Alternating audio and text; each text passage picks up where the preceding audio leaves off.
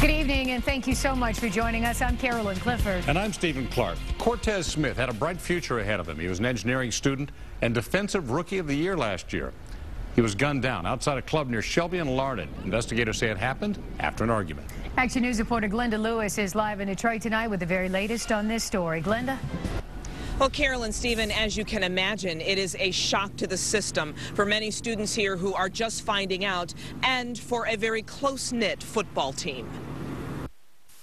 My understanding of the football team is a very close-knit team, a lot of bonding, and my understanding he was well-liked.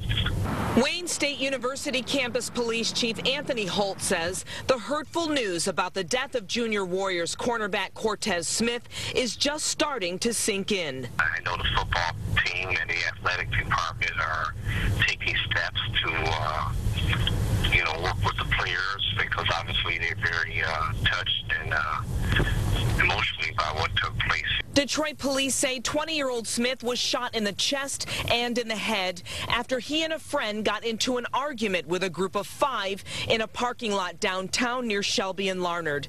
Smith was the school's 2010 Defensive Rookie of the Year and an electrical engineering major with a bright smile and future. It's sad to see that, but at the same time, it's sad to see any type of senseless crime where life is lost, so no matter who it is.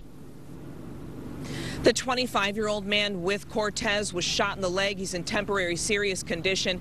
This investigation is in the hands of Detroit police, but the dean of students here at Wayne State telling me tonight that they will be here in support of any student football team, any student group that needs it to get through. Live on campus, I'm Glenda Lewis. Back to you. All right, Glenda, thank you for that update tonight.